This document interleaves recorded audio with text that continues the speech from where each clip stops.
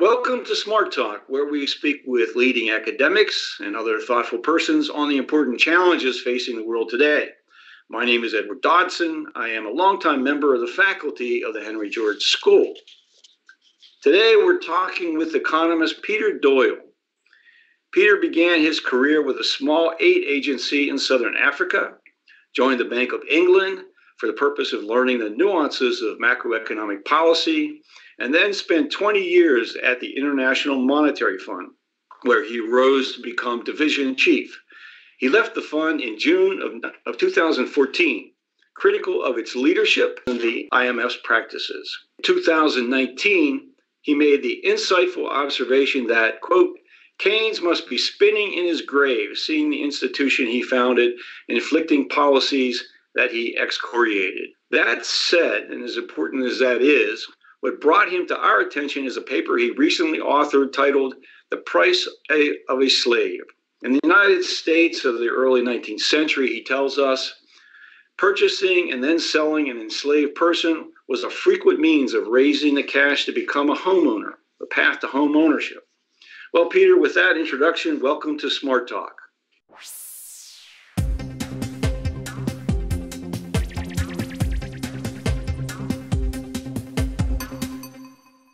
Thank you very much. It's good to be here. I'd like to start with a basic question about the evolution of your thinking. You began your career working to improve living conditions for people left behind in so many ways.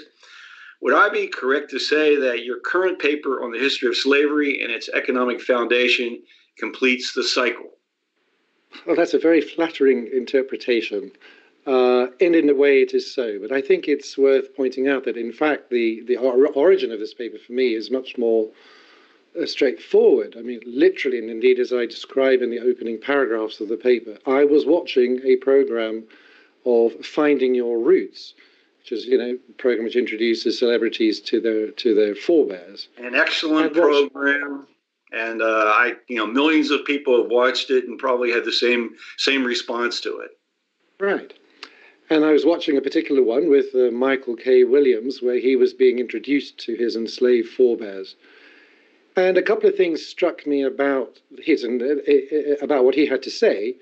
And the first one is that you can confront an economist with virtually any kind of personal tragedy, anything. So think, for example, of a mother dying in childbirth. And immediately an economist can bring to his or her mind a full range of economic equipment to think about such a tragedy. So in that case, we immediately have in mind why that happens more in Monrovia than it does in Minneapolis. Right.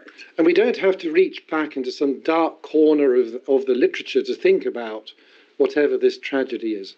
And yet here I was confronted by Michael K. Williams' personal experience. And I found myself completely dumbfounded by it. To actually watch somebody introduced to his own forebears, to learn exactly what they were priced at, to watch his personal reaction, how painful that was, how challenging that was for him. And for me to realize that as an economist, I was dumbfounded by that. And one more thing about it that really got me going. At the heart of that phenomenon of slavery is a set of prices. In economics, we think of ourselves as, the master of prices. We know prices are our thing. And yet here is a phenomenon which, at the heart of which is a set of prices, about which I at least felt completely dumbfounded. And I think most economists to whom I presented this material feel similarly. That's what got me going. My thought was, how is it that economics is so mute, so ill-equipped to think about this particular phenomenon? That's really what stirred me into action here. I suppose that anyone associated with the Henry George School has a great deal of empathy with that perspective coming out of Henry George's work, who examined very much the same sort of dynamics that were going on in societies in the late 19th century. And it seems to me that your observation traces the roots of this perspective offered by modern economists going back to that origin in terms of what economists are, how economists are trained to think, the value-free analysis that microeconomics in particular attaches to. From your own educational training, your own experience learning economics, did you question what you were being taught in terms of its relevance to the history that you've just described? Not directly in connection to the history I've just described, the history of slavery. But anybody who knows me at all knows that I'm quite a cantankerous kind of fellow. And this is not a recently acquired characteristic. So I have always been very questioning and very doubtful of explanations given. So while I never encountered slavery, I have certainly, fought my way through many other issues. And for me, that's not just an attitude. For me, it's a way of learning. I sort of learn by challenging things and seeing if I can make up my own mind. And of course, that involves lots of stumbling and lots of disappearing down rabbit holes at various points. No, really, I have to say that I suspect, like many economists whom I've presented this material, the first time I ever seriously thought about slavery was when Michael K. Williams sat there in front of me and said, "What on earth do you make of this?" And I got going from there. And that's really a telling statement that you make about your own education and your own evolution in your thinking. I suppose I can identify with that a little bit in the sense that when I began my own career, I thought that the smartest man in the economic world was Milton Friedman. And then only years later discovered how prone Milton Friedman was to making mistakes in his prognosis. Yes. So economists have their certain importance in our society, and policymaking is one of the areas where they have most influence. In your paper, developing the economic analysis of what the financial costs were to the people who were enslaved and to their descendants, leading to your discussion of what sort of reparations might be warranted, is really very probably challenging to what most people would think of as appropriate, although reparations are certainly an issue that's under consideration today. Let me ask you, from a moral standpoint, the case you make is pretty strong. From an economic policy standpoint, do you think there is opportunity to remedy the long-standing problem that's been created for persons of color in our society and other persons around the world who have experienced enslavement? Okay, well, let me try and answer that in the following way. Because, of course, people will say that, the whole debate about reparations and so on is such a thicket of issues and such a mess of politics and, so many very different kinds of people in very different powerful positions involved that it's hard to see any way through. That would be a perfectly reasonable first take from anybody coming to this from the outside. Where I'm coming from in this paper really is, again, I did not start, as I've explained, by thinking about, well, let's write about reparations. I literally started with Michael K. Williams confronting me with the fact that I was dumbfounded about the whole thing. And if anything, what I'm trying to do in this paper, as I have worked through my own thoughts after building on what Michael K. Williams got me started with, is to learn what it implies for my own profession. So my first objective here is not, so to speak to the broader world. There is certainly an agenda arising out of this which should inform, I think, the broader world, and you're touching upon that in this question. But I think there's a prior task for my own profession, which is to wrestle with this problem properly. And I think it's important to do so, not because, it's nice to have a coherent, sensible account within the profession of some dim, distant historical phenomenon, But because, as I've gone through the thinking, as I argue in the paper, by thinking through that properly, you learn an awful lot about what's going on right now, which has got nothing to do with slavery.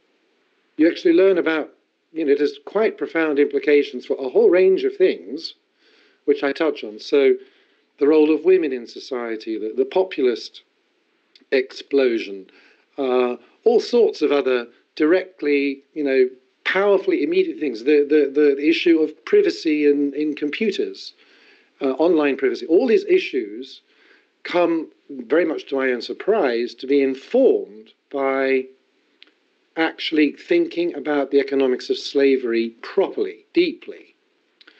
But my own approach to these things is that before I, so to speak, open my mouth and sort of rush out into the world and start yelling and screaming about whatever in the name of economics, my take on these things is the first thing to do is to take it to my own profession, to let them test it, to let them challenge it, to let them criticize it, to let them strengthen it first. Before I sort of rush out into the world to say things. And I've done that. I mean, I've presented this in various places to economists. The paper has been read now by quite a lot of economists, and I've received quite a lot of very useful feedback and pointers and criticism, which have definitely strengthened my own thinking. And, what I'm doing with you today, I see as another step in that process. I hope that, through this, another set of economists will come to take a look at this material and, fire some shots back at me to hopefully strengthen it further. But there is no doubt, I am at the end of the day not an academic economist. I'm not particularly interested in being clever or having a nice article in a journal. Going back to your very starting question, I'm somebody who wants to see, this set of thinking of economics actually help the world in some real way. And that would be my ultimate goal. If it does eventually, feed into the debate about reparations that's actually going on in Congress through the HR 40 process and so on, of course, I will be extremely pleased by that. But that is, I have to say, some way down the road. But it is ultimately, my aim is to use economics to change the real world, not to colour up my own curriculum vitae. Reading through your paper, what really struck me as really insightful was the progression of your analysis brings you to the issue of the balance between human rights and property rights. And it seems to me that particularly in microeconomics, the emphasis has shifted very much in the direction of defending property rights without really defining what property is or ought to be under our systems of law. Is that a conclusion you would agree with? Yes, I think so. And I think, at least as I read what happened, other people may take a slightly different view, is that when economists were confronted by slavery, of course, for the most part, they found it completely abhorrent and awful, and indeed so abhorrent and awful that they basically didn't want anything to do with it, including particularly in defining the nature of the profession itself. Essentially, therefore, that it became completely kind of almost like a non-issue, something that we don't talk about. It's just not there. It's so unthinkable. And this, I'm particularly speaking about the time after, the 1833 Act in the United Kingdom, which outlawed slavery on the high seas, and then obviously abolition in the United States in 1863. After that period, it became sort of this thing you didn't think about at all. And as a result, that's partly why, when I, much more recently, get confronted by Michael K. Williams, I'm confronted by this thing, I'm just completely dumbfounded because the profession has not really wrestled with this core issue, as you say, the distinction between, if you like, human rights and property rights. But the issues very much are there. They are fundamentally economic in nature. Property rights is, after all, an economic concept, so any trade-off between it and anything else, including human rights, is an economic issue. but is one that I think the profession, because it simply wanted to wipe the whole phenomenon out as just disgusting and terrible, and it doesn't bear thinking about. I mean, I'm quite often confronted by economists who say, what is there to say about slavery except that it should never happen? That's a sort of very common response I get before economists have actually begun reading my paper or listening to any talks. They say, what is there possible to say about it except that it should never happen? And the answer is no, there's a very great deal to say about it and to think about it, including on this trade-off that you are pointing to right now, the trade-off between human and property rights. Over time, it seems that economists, by their training, have simply moved into a realm of analysis that, as economists, simply supports the conventional wisdom that free markets are the best way to improve the well-being of individuals. But what you're suggesting, I think, is that we need to take a look at the cumulative harm that's been done to people by the experience of slavery, and that this has never been effectively removed from the experience of later generations. And so something has to be done to make it possible to create a more level outcome by some sort of remedial activity or steps. Okay, there's quite a lot to unpack in what you've just said. On the idea that economics has become completely or recently, if you like, taken over by sort of rather simplistic free market is good notions. I think that's an impression of the profession from the outside. Inside the profession, there's absolutely extremely lively debate. Enormous literature's written, essentially challenging and exploring that. There's a whole wing of economics called heterodox economics, which basically rejects all of this stuff and explores all sorts of ways in which, if you like, the classical assumptions or the neoclassical assumptions fail. So, in fact, within the profession itself, there is a very lively, and thank goodness for that, debate. Much more lively than I think is given credit outside of the profession. Having said that, when I began thinking through, again, this set of issues, one of the things I noted is that not only do the neoclassical economists, Smith and Ricardo and so on, Marshall, get, in my view, slavery really fundamentally wrong, but so do the heterodox economists. I think they get it wrong too. Because although they talk a lot, and the heterodox economists focus a lot on market failures, if you like, the places where markets don't work quite as beautifully and wonderfully as the neoclassicals say, they don't actually look at this particular issue you described as property rights and human rights. What economists, the jargon we would use for that is economic agency. The heterodox economists have also largely, in fact, almost completely swallowed the idea that everybody is an economic agent. These economic agents may not behave in the same way that neoclassicals described. They may face different constraints than the neoclassicals said, but they are all agents. Whereas, as I began thinking through this stuff, I thought, well, hang on, that's not actually true. Agency is not something that everybody has. Agency is a very complicated thing. People have some people have more agency than other people do. And the classic example of that, of course, is enslaved people who have their agency taken away from them completely by the fact of being enslaved. And I say this is my view. This is why I see this as a very fundamental issue in the whole construction of economics.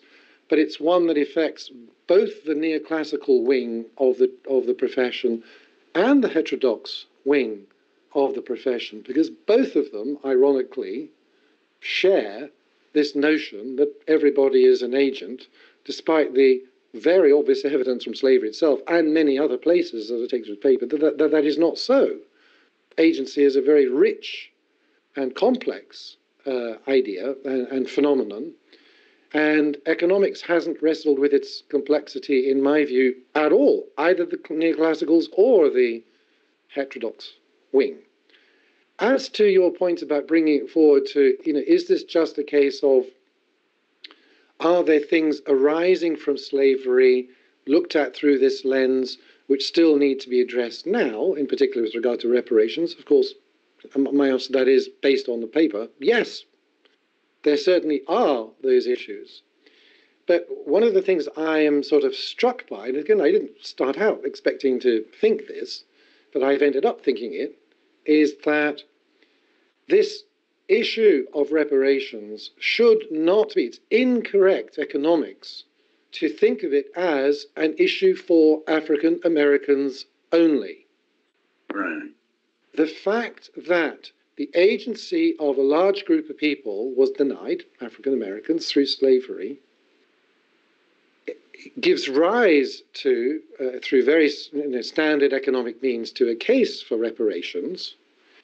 And here's the key point, one of the key points I want to make. And if we deny that case for reparations, excuse me for a minute while I just...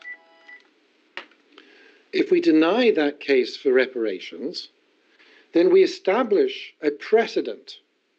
And the precedent is that when agency is denied, either through that means or any other, that no compensation shall be paid. No penalty shall be paid. And that itself compromises everybody's agency, yours and mine with our lily-white skins, and everybody else, because we establish the precedent that when agency is compromised, you do not have a penalty. Nobody pays a penalty. In fact, it's even worse than that in the case of slavery, as I point out. Not only are the injured people, the slaves, owned people, not compensated, but in fact the slave owners were compensated for the abolition of slavery. So we actually set a precedent in the other direction. And if you are compensating people for compromising the agency of other people, which is what we have done, then lo and behold, we are encouraging the denial of agency. We're encouraging people today to start doing it because, you know what, not only are they not going to be penalized, they're going to be compensated for it. And that is an issue, therefore, certainly for African Americans, but much more widely. It's an issue for absolutely everybody that African Americans are not properly compensated for this injustice. The extension of slavery taking away someone's agency, their right of self-determination, also seems to be linked very much to Henry George's analysis of land monopoly, and particularly the monopolization of rent, which is unearned to any individual. And this seems to be an issue that, in terms of our current policy debates, is largely ignored, although I do recognize in the economic literature there is a great deal of discussion about rent seeking, but not a clear discussion about the distinction between the privatization of rent, the coming from nature, and this idea of rent seeking as a reward for passive investment or speculation in, for example, the financial markets. So it seems to be your analysis has a lot of implication for public policy and tax policy in particular that needs to be explored, with your fellow economists to come up with some clear policy recommendations. Do you think that, based on your interaction so far with your colleagues in the discipline, that there's a growing recognition that this is necessary? At this stage, I would have to say, amongst the wider profession, no, because at this stage, the paper has not been circulated widely enough to make any such a claim. Most economists would be blissfully unaware of this piece of work so far. So, however, for those who have engaged with it, and that's some very prominent names in the profession, I think they find it extremely challenging to see that one of the basic propositions that I'm making is that the point of slavery, the reason why such effort was expended by those who established slavery and operated slavery was to extract what we call economic rent, was to seize the economic rent which properly belonged to Africans and their descendants in the New World and take it for ourselves. And it is rent. Now, this is a notion of rent which is, so to speak, I'm thinking about answering your question here. This notion of economic rent is one where economists would say it properly belongs to Africans and their descendants in the New World. Whereas the kind of notion of rent that you are talking about is one where the rent itself has a sort of an improper characteristic. So a monopolist is seizing economic rent from a bunch of consumers, and that rent properly belongs to the consumers. And a great many individuals spent a lot of effort trying to become monopolists. They rent seek. They are trying to become monopolists in order to capture that rent. And we regard that as a totally pejorative activity, and certainly something we do in economics thoroughly condemn and discourage. So most certainly there are profound connections between the sort of discussion of economic rent that I'm engaging with in this paper and its treatment and handling in the institution of slavery, and the broader discussion of economic rents in the profession, which has not addressed slavery at all for reasons I described earlier, but has looked at the whole issue of rent and rent seeking in the case of monopolists or financial sector or hoodwinking unwary consumers and all sorts of other things which have this consequence. One of the things that you point out in your paper is that the process began with the Enlightenment, and Yes. and I guess that the growing emphasis on individuals over communities. And what struck me about that was my exposure to some ideas from a colleague of the Henry George community, Fred Harrison, who is a British writer and economist. And he talks about the sense that people have that Magna Carta opened the door for democracy. His interpretation was quite different. And he said what Magna Carta did was destroy the reciprocal relationships that existed under feudalism and opened the door for the privatization of land and the conversion of this reciprocal relationship between the feudal lords and the peasants, one where now the peasants were left on their own to make it or not make it. And if you didn't grow your crops, you weren't able to sell your crops in the market and pay your rents and your taxes, then your land was taken from you, and it contributed to this gradual expansion of large private control over land and natural resources. And it seems to me that that's an integral connection between the Enlightenment and the eventual enslavement of people who were in fact left landless and unable to support themselves in any way, really. That's an interesting comparison I've not thought about. The relationship with the Magna Carta and its effect on property rights, including over land, and the Enlightenment. From what I know of the Magna Carta, I'm not going to exaggerate my knowledge of all that background. It certainly was fundamentally a power struggle between the king and the main barons of England at the time. I see this as my interpretation, the connection between the Enlightenment and slavery is perhaps a little bit different, but that may be because I don't really understand enough about what you're saying about the Magna Carta.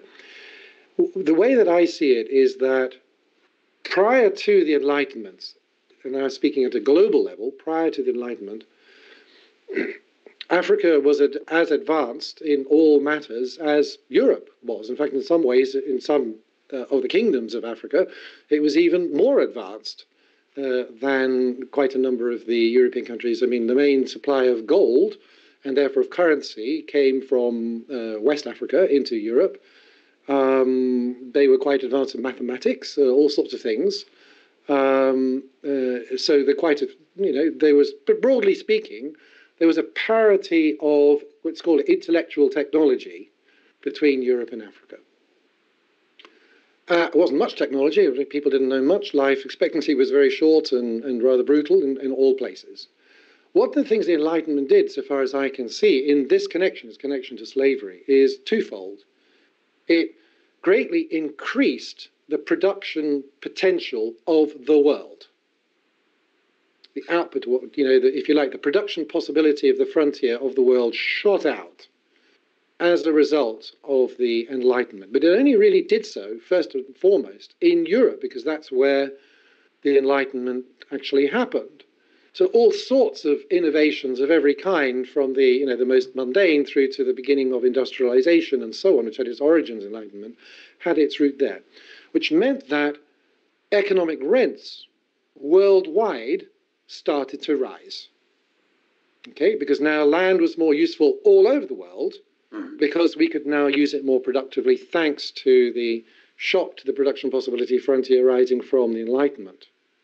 So if rents are rising worldwide, you now increase the incentive of those who wish to seize rent to do so, because there's now more to seize, which is part of the incentive. We now have a bigger incentive to slavery now than we did before, because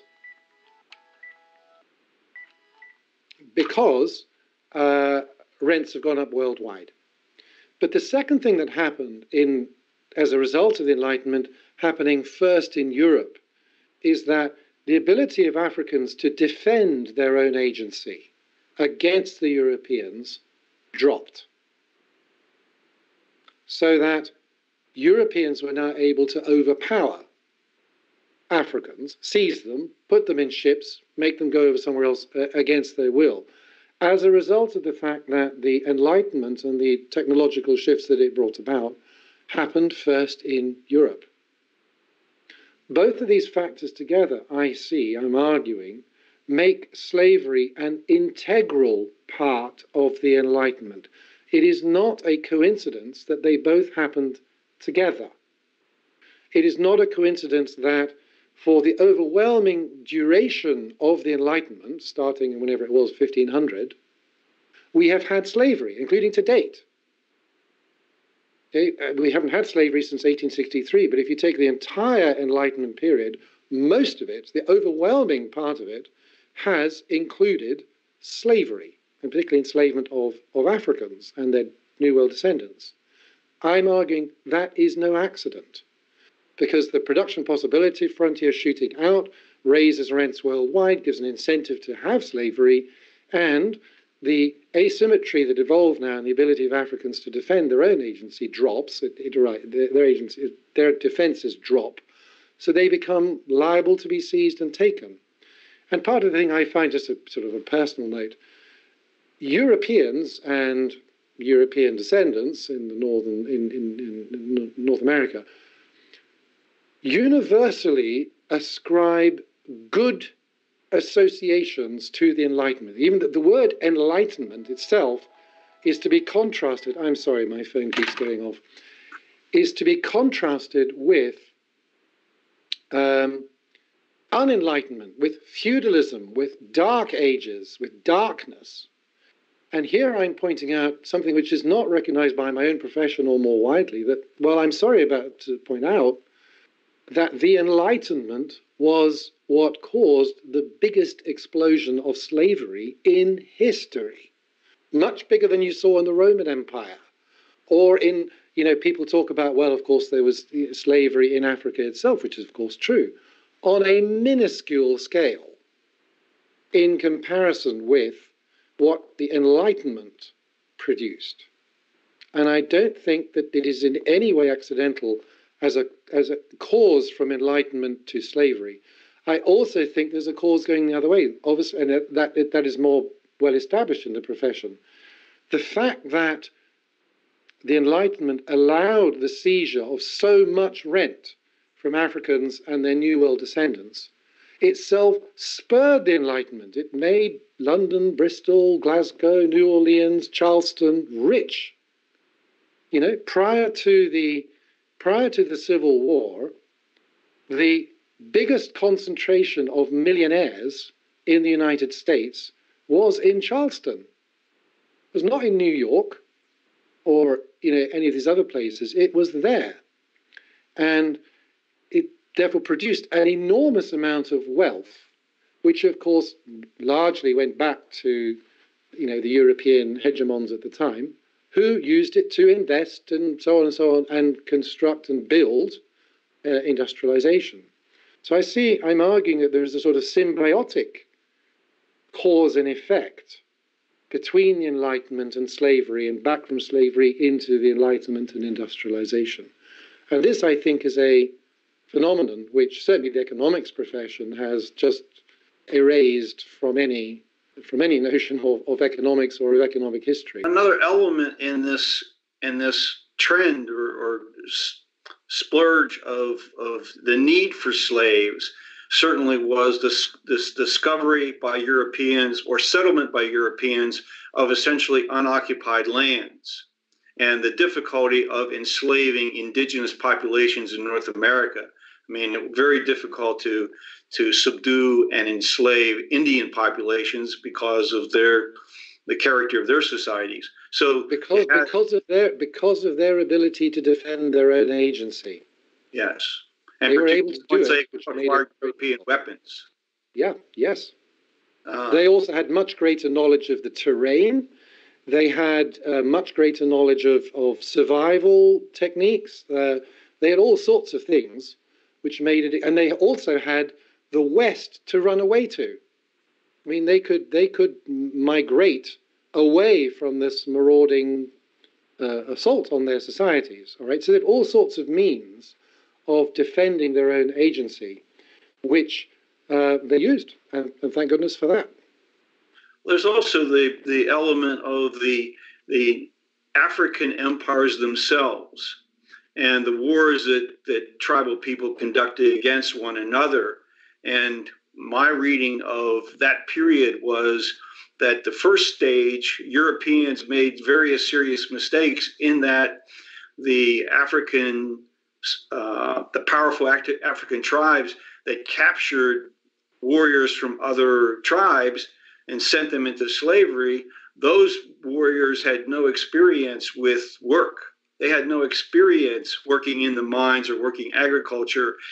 But eventually the lesson was learned that if you want good, productive slaves, you have to capture the right people, the people that are accustomed to working for a living on the land or in other ways, cultivating the land. So, I mean, it seems like this was it was directed by Europeans eventually, but certainly there's a considerable amount of blame that can be extended to even the people of Africa or other parts of the world where slavery was accommodated. Right. What I would say about that is, a lot of discussion about slavery, and indeed your use of the word itself brings it to light, raises issues of blame. Who's to blame for all of this? And, there's plenty of blame to go around. But I'm coming at this from an economist. I would say that it's not, if you like, who is to be blamed, but what is to be blamed. The point is that the transatlantic slave trade was done for profit. The phrase you used in an earlier question was, when you were talking about these vast tracts of land, was the quote, need for a new kind of labor. Well, need is a very strange word in this economy. Ordinary people, not economists, have a particular notion of the word need. What in fact was going on here was not need for economists, for enslaved people. There was a profit incentive. You could get rich by having enslaved people. This, in ordinary language, is not a need. It is a seeking of profits. It's an attempt to get rich, which is a very different notion altogether.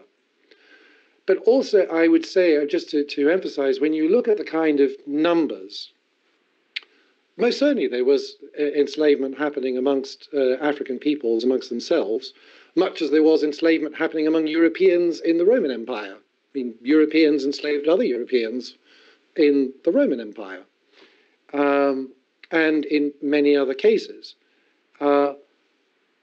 What should not get lost is the scale.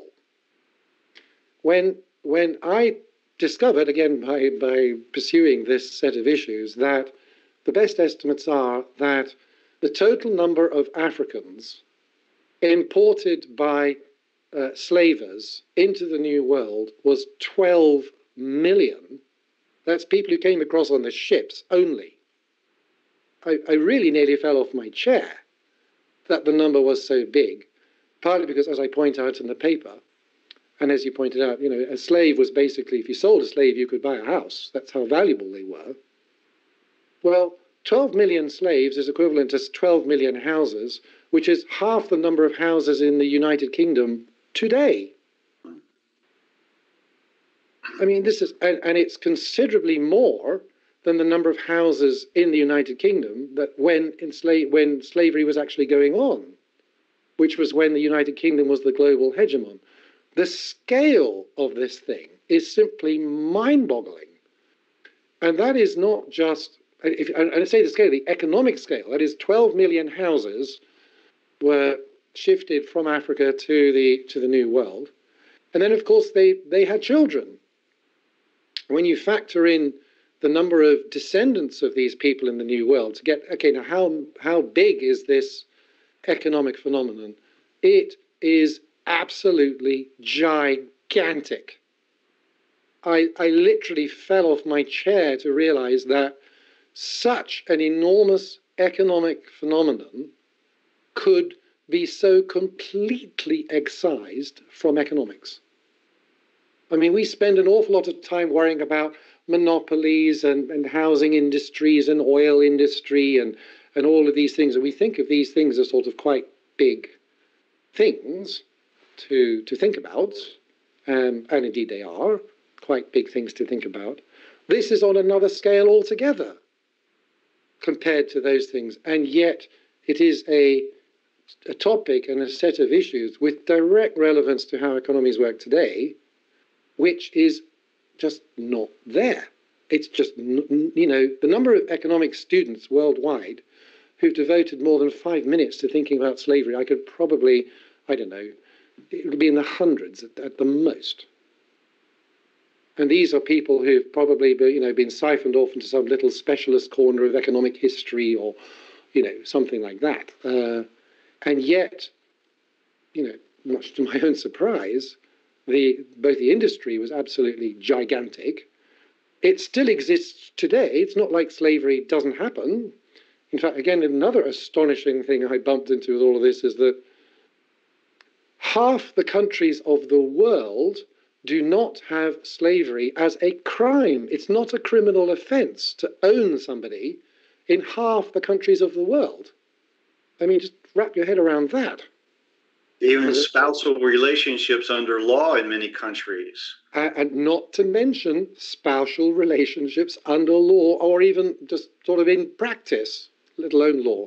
So the fact that this phenomenon has just been is so big and so completely excised from economics is, to me, an astonishing thing that I realized by following Michael K. Williams' prompting to start thinking about this. It is that I wonder if it would be possible to calculate the total redistribution of income from producers to the non-producer slave holders and those who were advantaged by slavery, and how that would be compounded over the century and longer. Yes. Well, in fact, I propose a means of doing precisely that in the case of the United States. You said total, so I haven't figured out quite how to do this because the numbers aren't quite sturdy enough for South America and so on. Is the But in fact, mathematics available? yes. I mean, I lay out in this paper a means of establishing what was seized from enslaved people in the United States, including the compounding of that to the present day. And indeed, one of again, I hope, important points that I make in the paper is that in this specific case, that is possible. And if it is so possible, and it's not particularly difficult to do, actually, it's not particularly difficult to do. And given that it is relatively easy and straightforward to do, it increases again the impetus, I argue, for this wealth to be returned to its proper owners. It's something that we have the ability to do right now through reparations. You know, there are, but I'm specifically speaking of reparations here for slavery only. The reparations debate in this country goes beyond that. They say, well, what about all these terrible things that happened post-1863? And of course, there's a very long list of such things. And they are dreadful. It is much harder in an economic sense to calculate how much is owed for the post-1863 things, for a lot of reasons that I go through in the paper. But for the pre-1863 harm that was done to African Americans, it is actually relatively straightforward to calculate. And one of the obvious reasons for that, just to mention, is why it's so easy to do, is that because enslaved people were so valuable, I mean, they were worth a house, there was incredibly detailed record keeping by the people owners of the people that they owned. You know exactly who they were. We know exactly what was paid for them. We know exactly how many children they all had. We know exactly how many people were emancipated in 1863. I mean, all of these numbers are there in very great detail. And indeed, you know, as I point out at the beginning of earlier in the paper, it's one of the reasons why a television program like Finding Your Roots can produce so much information to individuals like Michael K. Williams about his enslaved forebears. It's because there are actually such detailed, accurate records that were kept about all of this. And that is not so, obviously, for much of the post-1863 harm that was done to African Americans, where all sorts of terrible things were done in the middle of the night with, you know, no tracking or done by administrative order here and there, redlining or police arrangements or imprisonments and all these horrible things, where the record keeping is much less precise. It becomes a very general issue. In the case of enslaved people, it's very precise. We can calculate to well within an order of magnitude how much wealth was seized from the enslaved people in the United States. It still seems like an extremely complicated endeavor to try to identify the surviving individuals today and how they should be compensated for the history of their families, you know, going back to, you know, the period of slavery as you've described.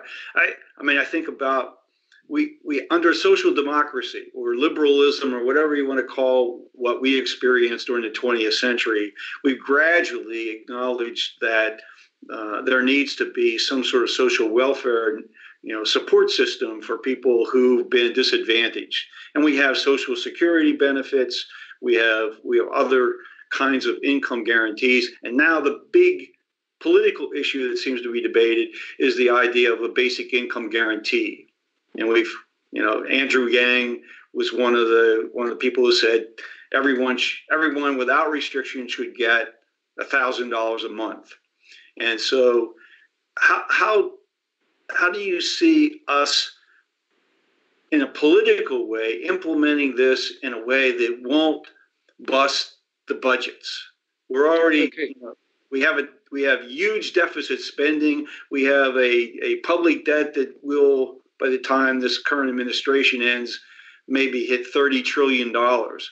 The financial challenges, unless we have dramatic tax reform, seem to me to be insurmountable. Okay, great. Let me just concentrate on, you've raised a lot of points there, but let me just concentrate on two of them because they really are key.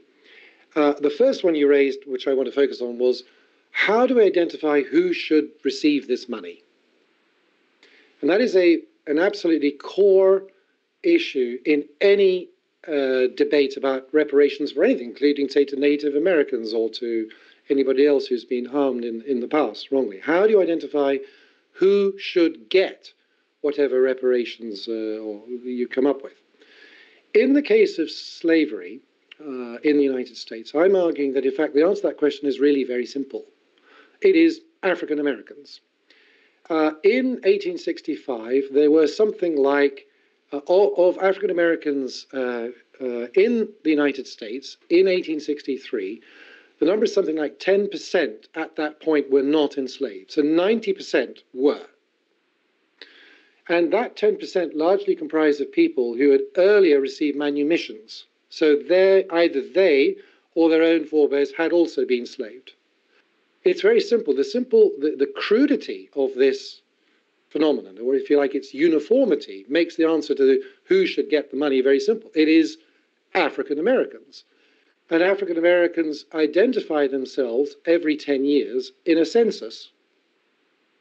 They write down, I'm an African American. So in fact, it's very simple. And from a census, and of course there are mixed race people. So what you might do with them, I argue in the paper, is say, well, we've got DNA testing. We can figure out exactly what proportion of your DNA comes from Africa. So the idea that it's complicated to identify who should receive the reparations for slavery is not so. In fact, I think it's actually very simple to do. It is African Americans should receive those reparations. And it's very easy to identify which African Americans and how much. You then raise a second question, which is the resource compatibility. Can we collectively, the United States, afford to do this? And my answer is absolutely. How do I reach that conclusion? Well, as I mentioned to you, I've done a calculation of exactly how much wealth was stolen from African Americans as own people and brought that forward, taking compounding through standard means, to the present day. And I can calculate how many billions of dollars we're actually talking about, an actual number. And to give you a sense of how feasible it is, the United States could pay the entire amount of that in reparations simply by cancelling the Trump tax cuts that were put in place a few years ago and holding that for 20 years. That's the scale that we are talking about. And that number is based on CBO estimates of the costs of the tax cuts. So far from being sort of unimaginably unaffordable, it's actually completely within the realm of something that we thought was such a good idea that we just did it a few years ago. Only the action that we took a few years ago just gave a lot of money to rich people and corporations who didn't need it and weren't going to invest with it. In other words, it's a complete boondoggle. Whereas this would be reaffirming economic agency universally, a much more profound and important economic gain. And the other scalar I want to give you to this, is it economically affordable? If you look at the increase in federal government debt that was caused by the great financial crisis, so everything in, the bailing out the banks, the big rise in deficit, the unemployment, everything, the rise in the federal government total debt that we thought was a great idea to bail out banks and all of that stuff, the amount of money I'm talking about is half of that. So the notion that this is sort of resource completely overwhelming is simply doesn't stand up against recent actions that we've taken almost without a second thought. Sure, Trump gives all this money away to billionaires. Great. No one worried about, well, very few people apparently worried about the resource costs of that. And as we see, life goes on. Similarly, we were quite happy to spend enormous amounts of money bailing out the banks and the economy to fix prior egregious mistakes of economic policy and of all kinds. And what I'm saying is that the amount involved would be half of what we were willing to do that. If we're willing to do these other things, I think the argument turns around completely and say, well, why not this? It's completely affordable. We can identify exactly how much should be paid. We can identify exactly who it should be paid to, and we can identify who should pay it. We can do that too. That's part of the economics. So, and let me just make one final point here. It is often said, as you also mentioned, that don't we have government welfare, which is for unfortunate people, and that's all fine. Well, of course, by and large, we have far too little welfare. That's an obvious point. But more to the point, those schemes are available to people whether or not their ancestors previously were enslaved. There's no connection. So there's a good deal of African Americans who aren't eligible for welfare, who don't get this compensation at all. Okay? There's also a lot of people who get this welfare whose forebears were not enslaved. They're people with lily white skins like you and me. So, in fact, welfare is not reparations. Welfare is welfare. It's a completely different animal. And by sort of just waving your hands and saying, well, what about welfare? Essentially, it's one of many means that people do to say, well, let me just not think about reparations and slavery. Let me just move on to something I'm more comfortable with, which is something that I can understand, if you like, ordinary people doing, non-economists. But what I'm wanting to do is to wake economists up. Wake my primary audience is my own profession, is to say, guys, this is economically completely incoherent. This particular way of thinking about slavery, reparations, and so on, it will not do for us to think. Other people may do so, but it's not okay for us to do that, and we should stop. Have you had any invitations to lecture to economics students at universities? A few, but the paper, as you can see, is very new. Yes. I am, I've made a couple of presentations in London for this, to the National Institute, for example, and various places elsewhere. I would be very happy to make these presentations to students, but I would say about that, as you yourself noted at the very beginning of our discussion today, the paper itself is largely addressed at the profession. I think that there are quite a number of, say, undergraduates who would find this material not only kind of emotionally challenging to deal with, but they'd find it quite intellectually tough to deal with, because I'm writing for my peers rather than for students. So I would hope that sort of third-year undergraduates could get quite a lot out of this. Certainly I would hope that people doing masters or PhDs could get a lot out of this. But my real audience for this is, economics professors, practicing economists out there in the world, is to get that level of the profession to seriously rethink how we think about economic agency. If you can think of people who would like to hear this, by all means, if you're still interested in this material after this conversation, get them in touch, and I will go and present this material. Not I need to proselytize, but also I'm quite serious that I have really gained from feedback and criticisms to earlier drafts of this, and I do not presume that the discussion has ended with the paper in its present form. You've given me a lot to think about, and I'm not schooled as thoroughly in the analysis as economic professionals would be. I mean, my background in finance and as a housing finance lender, has exposed me to a lot of the challenges of providing affordable housing to the people who need it most, and how our market system does not serve their needs very effectively. And so we come up with all sorts of mitigating Band-Aid programs, but nothing that has ever been systemic.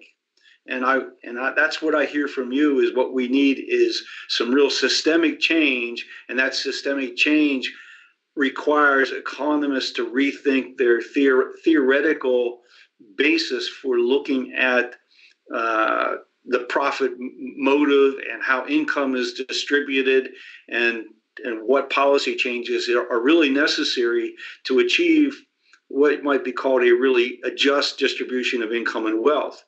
Certainly, coming from the background of being on the faculty of the Henry George School, we have very specific ideas about what is required to achieve that. And the basic idea that Henry George had is we need to distinguish between income that is earned and income that is unearned. And our tax system doesn't do that. And certainly, African Americans themselves in the United States today, about, I guess it's 55% of African American households are homeowners. They do own property.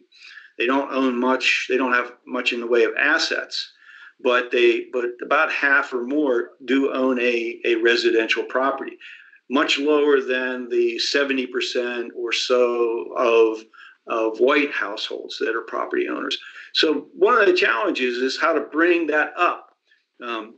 The former chairman of Fannie Mae, where I worked for 20 years, an African American named Frank Raines, once said in an interview in response to the question, "What would you see as success from your tenure at Fannie Mae and your career?" And he said, "If I left at Fannie Mae and the percentage of minorities that achieved home ownership was the same as the white population, and that the distribution of income, high, medium, and low, was roughly equal across all races," he said, I would feel that was a great success. From your standpoint, not simply as an economist, but from the sentiments you've raised in your paper, does that strike you as a reasonable objective for us in terms of our public policy goals? Well, let me answer that in various ways, but briefly. One of the things I point out is that if the United States was to pay reparations in the amounts that I have calculated to African Americans, that median African American net wealth would come into parity with median white household income. Which is roughly about $150,000, I think. Exactly. So if the fact, again, I was quite surprised to discover that, but the fact that you do end up with equality there also helps reassure me that my calculations of the amount of reparations owed is probably about right. By restoring that amount of wealth to its proper owners amongst African Americans, you generate median equality of net wealth. That is an unexpected confirmation that the calculations are within the right order of magnitude. Now, that's a slightly different thing from the question you're asking, saying is there something one should aim at, and so on. But the fact that the economics leads me to there gives me some assurance that, in fact, this is probably something that we should do. If, for example, just to be ridiculous, my calculations implied that median African American household wealth would end up 10 times that of the whites, then I would say, well, something is wrong in my calculations here somewhere. But it doesn't. It ends up with equality. And in terms of, again, what I'm hoping to do, of course, I totally appreciate your questioning here. You're trying to think about the ultimate effect on society out there in the real world. That's really where your question is coming from. And as I described earlier, that is, for me, also, at the end of the day, why I think economics is worth doing at all. If it doesn't do that, then, put it in the bin, as far as I'm concerned. But I'm nowhere near that in this discussion so far. So what I would really like to, and again, this goes to your question of universities, for sure I would like to speak more to universities and to get out and about and receive their feedback. But of course, there's one set of the profession who I would really like to reach and haven't yet managed to do. And that is the economics profession amongst African Americans. So I would dearly love to go to Howard or to Spelman or to these other places and talk to their economics departments about this stuff.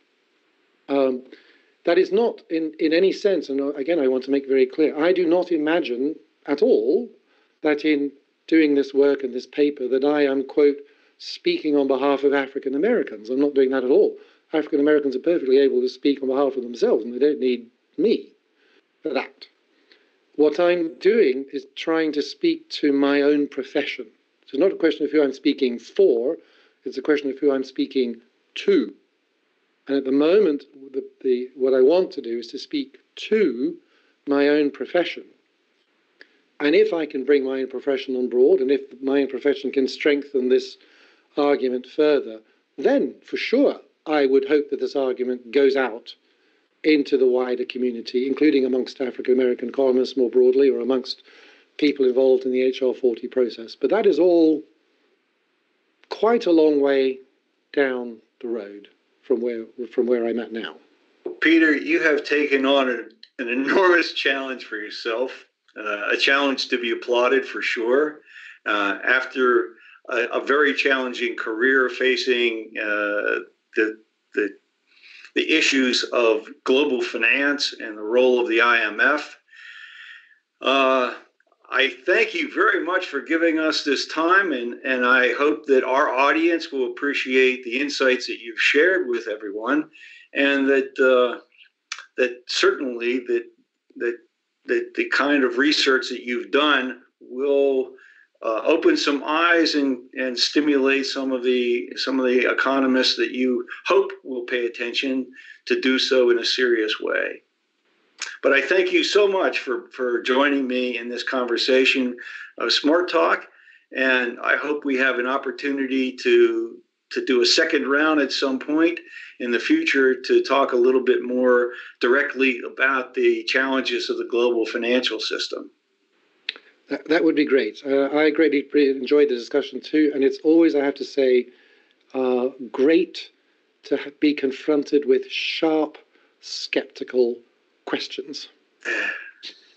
If nothing else, I've been trained to do that. Right.